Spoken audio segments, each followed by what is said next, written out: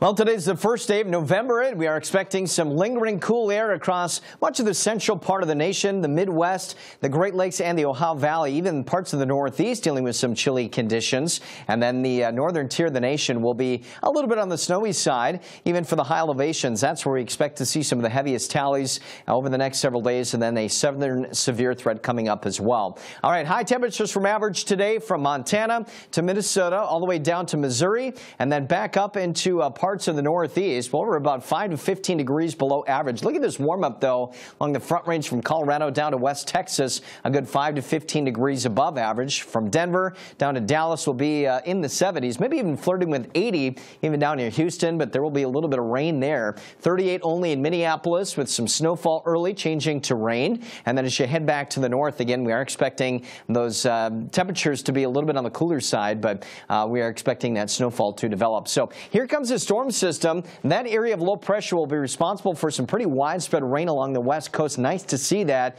as of course we have been dealing with wildfires. The wildfire situation quite bad last month, so this rain and cooler weather will help. From the Midwest to California, again, readings will be cooler than average as we approach the middle part of November, but warmer than average from the southern U.S. to the eastern part of the nation. So there's that wintry weather. Again, some spots in the high elevations could see some 12-inch plus tallies, even a winter storm watch for the northern part of the Sierra Nevada range. Again, the heaviest tallies will be found in the high elevations, but Missoula and Jackson, maybe some 1 to 3 inch tallies. So there's that storm system. Also picking up some rain across the west coast in California. And we're also looking at some wintry weather across parts of the Midwest here with some winter weather advisories and winter storm warnings. And that snowfall, again, could be adding up to several inches across the Midwest here as we take you into the next several days.